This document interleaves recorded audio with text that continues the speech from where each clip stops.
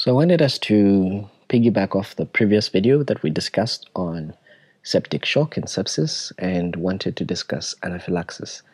If you haven't yet subscribed to the channel, what are you waiting for? We're on the road to 16,000 subscribers. Grab a piece of paper and let's go.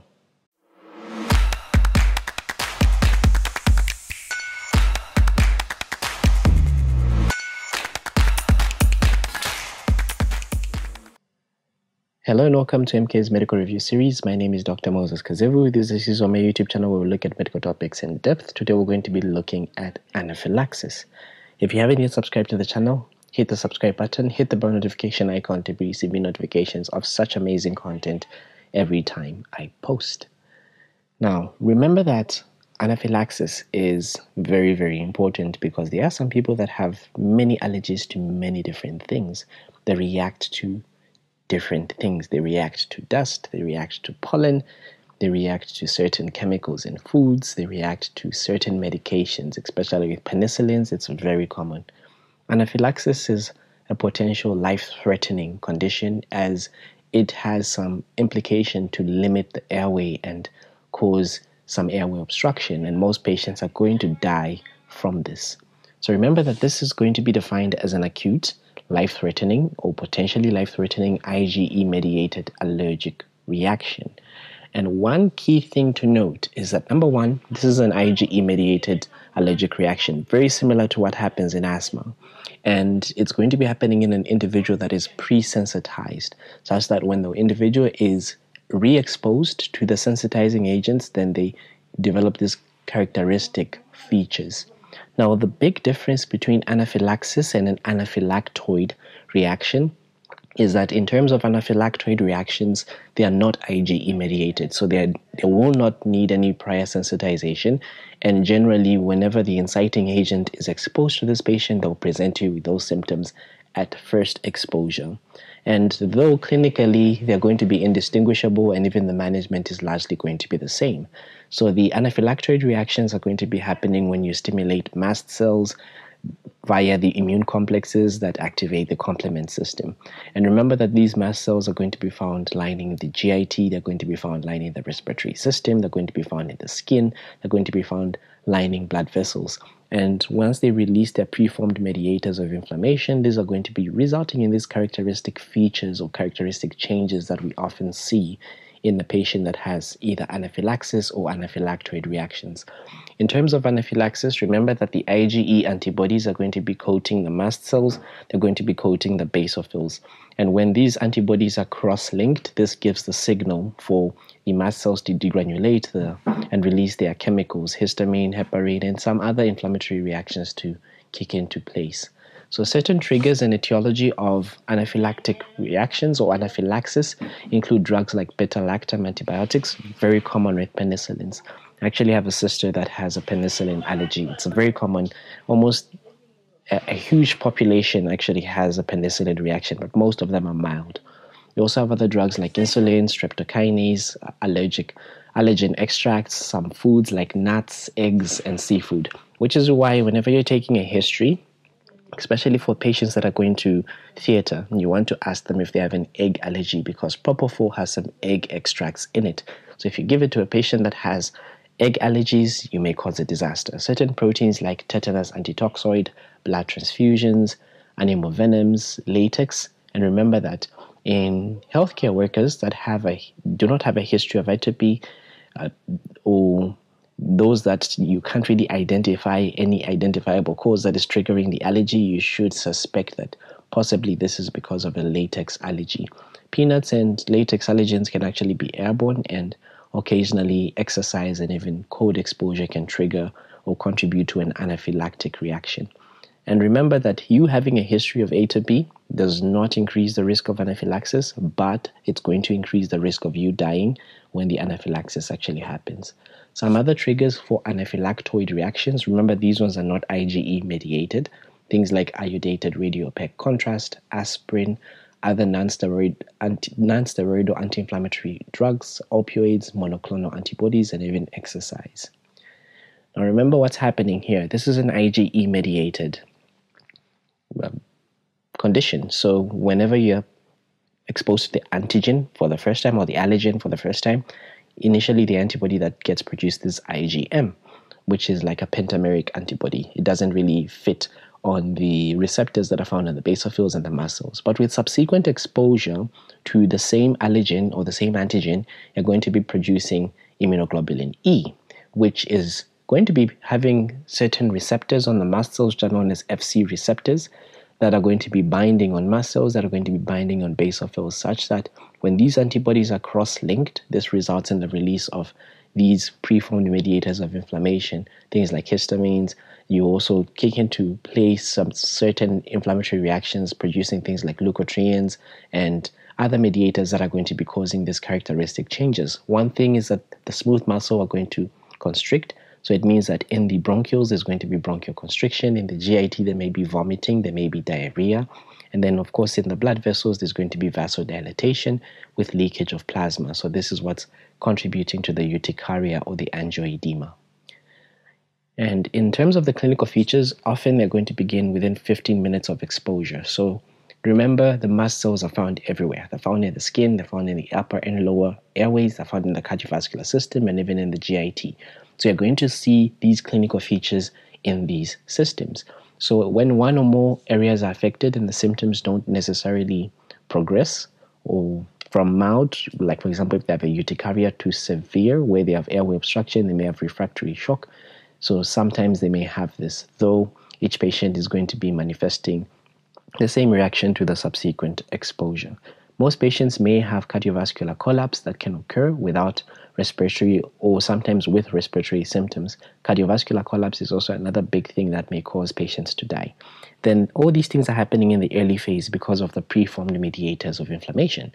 Then later on, you may get some late phase reactions about 4 to 8 hours after exposure, or later on. This is often when those inflammatory reactions come into play and you make those slow reacting substances of anaphylaxis. And remember that these signs and symptoms are usually less severe when they initially are going to be quite limiting, and they're going to be limited to urticaria. However, they can be quite severe, they can be fatal, but in most patients they are not so severe, which is why we often cover them on some steroids to prevent any further reactions that we anticipate may happen later on.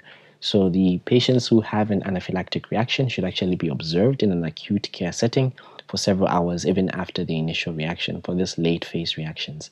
Some of the symptoms, remember that they may range from mild to severe. You may have things like flushing, pruritus, which is itching, urticaria, you may have sneezing, you may have rhinorrhea, you may have nausea, abdominal cramps, diarrhea, you may have a sense of choking or dyspnea, palpitations, and dizziness.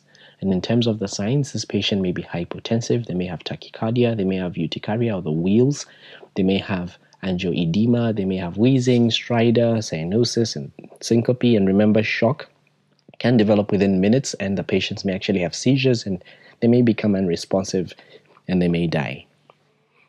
The diagnosis is largely clinical because you won't really have that much time to actually order for investigations and wait for investigations, because this comes in as a very acute thing.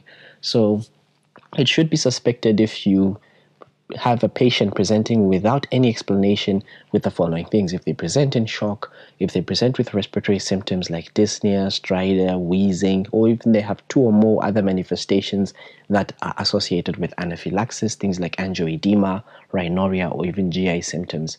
Of course, they may sometimes even give you a history of being stung by a bee, history of being exposed to a food allergy, and they'll be brought into that state at your emergency department. So remember that there is a risk of rapid progression to shock, and so it means that there's no time for us to do certain tests. But though those that have mild equivocal cases, these ones actually you can confirm by ordering serum levels of tryptase, and preferably this should be collected within 2 hours of the reaction. So whenever someone is having this anaphylactic reaction, these levels tend to increase, and you can actually measure them to help confirm the diagnosis when it's unclear or if the symptoms recur even after you give them treatment with IV drugs. So like I said, in healthcare workers that have unexplained anaphylactic symptoms always suspect a latex allergy, which is found in the gloves, some of the gloves that are bought by certain hospitals. Then, of course, the cause is going to be identified by taking a careful history. In terms of management, epinephrine is a cornerstone for management of anaphylaxis. Airway protection is very important. Sometimes you may require to intubate the patient, place this patient on IV fluids, and sometimes they may need vasopressors, especially if they're persistently hypotensive. Cover them on some antihistamines. You can sometimes nebulize them with inhaled beta agonists, especially if they have the bronchoconstriction. And remember that ideally, anaphylactoid reactions, which are non-IgE mediated, are quite similar to anaphylactic reactions. Even the management is quite similar. So in terms of epinephrine, remember that this is a cornerstone of management of anaphylaxis. It's going to be used to relieve all the symptoms and signs that we see. It must be given immediately. You can either give it subcutaneously or you can give it as an intramuscular injection. But remember that in terms of intramuscular injection, the absorption is much fastest and greatest when you actually administer it in the mid-outer aspect of the thigh, so in the anterolateral aspect of the mid-thigh. So you can actually repeat the dose every 5 to 15 minutes, and you're going to be getting 0.3 to 0.5 mils of a 0.1% solution. That's a 1 to 1,000 solution in adults. In children, you use 0.01 mils per kg body weight. And if the patient actually arrests and the heart stops, you follow the standard protocol for how you're going to be managing cardiac arrest. I'll do a separate video on how we manage cardiac arrest. If the patients then become hypotensive or they have severe airway obstruction, you can give them epinephrine IV or even intraosseous. Then, of course, a continuous drip using an infusion pump is preferred. But if there's a delay to prepare this infusion pump, to prepare the drip, and you feel like it's going to take a long time, then the epinephrine can actually be given as a single bolus slowly, about at a dose of 0.05 to 0.1 milligrams. That translates to about 0.5 to 1 mils of the 0.1 milligrams per mil. That's 1 to 10,000 solution over 1 to 2 minutes. So for those that are having the continuous IV drip of 1 milligram of epinephrine, we often mix it in 250 mils of 5% dextrose or normal saline for a continuous concentration of 4 micrograms per mil, and then we started at 0.1 micrograms per kg per minute, and we can actually even titrate it up to 0.05 micrograms per kg per minute. We every 2 minutes or even 3 minutes, based on how their blood pressure, their heart rate, and their oxygenation is. So if the patient's weight cannot actually be determined, then the recommended starting dose is going to be 1 to 2 micrograms per minute. Then we titrate upwards by 2 to 4 micrograms per minute every 2 to 3 minutes. And if the initial bolus is desired, but the IV access is delayed, then you can have 0.2 to about 0.25 milligrams of epinephrine that can be given through the endotracheal tube. So that's about 2 to 2.5 mils of the 0.1 milligram per mil solution, diluted with about 5 to 10 mils of sterile water or saline. Alternatively, a second dose of epinephrine IM can actually be given. In some patients, you do tend to give them glucagon, so you can give them glucagon 1 to 5 milligrams IV over 5 minutes. That's about 20 to 30 micrograms per kg body weight in children, followed by about 5 to 10, or rather 5 to 15 micrograms per minute infusion. And this is going to be needed for patients that are on beta blockers, because remember that beta blockers do actually attenuate the effect of epinephrine. So there is some evidence that patients that actually are on beta blockers are not going to be responsive to epinephrine. So remember also with glucagon, give it slowly. If you give it too quickly, it may cause the patient to vomit. In terms of other treatment modalities, oxygenation and intubation is quite important. Remember that this is going to be recommended for those that have stridor and are wheezing and are quite unresponsive to epinephrine. But from my past experience, most patients actually do tend to respond quite well to epinephrine. Then early intubation is actually going to be recommended. And you don't want to wait for epinephrine to kick in before you actually decide that this patient needs to be intubated, because you may actually be too late and the edema may have progressed, and it may actually even prevent you from performing your intubation, and you may require a cricothyrotomy. For patients that are hypotensive, it will often resolve when you give them epinephrine.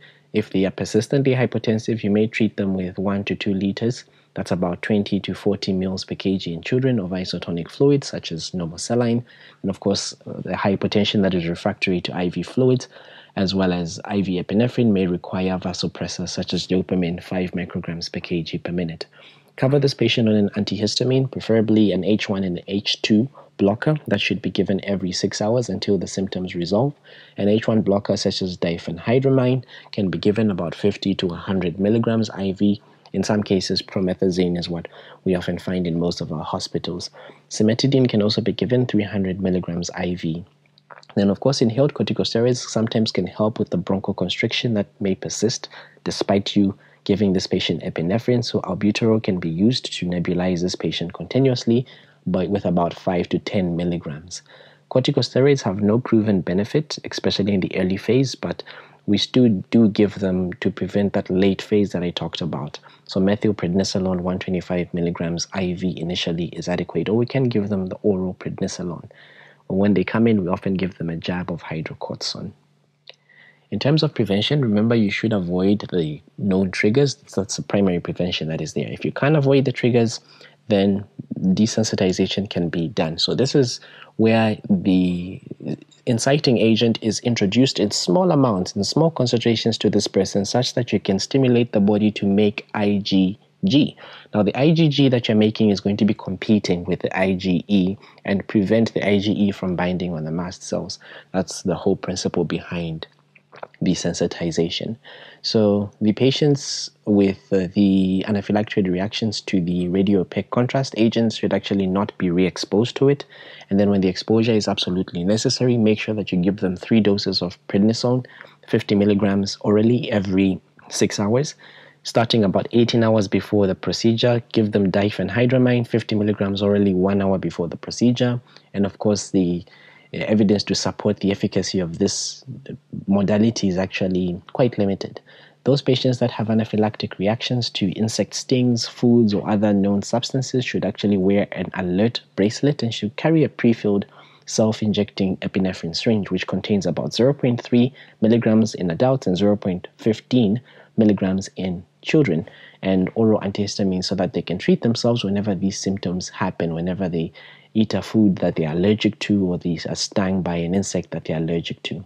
If a severe reaction actually occurs in these patients, advise them that they must come in as quickly as possible to the emergency department, and there they should be closely monitored and treated, and these can be repeated and adjusted depending on the response of the patient. I really hope you enjoy this video on anaphylaxis. If you did, consider subscribing to the channel. Hit the bell notification icon so you never miss on such amazing content every time I post.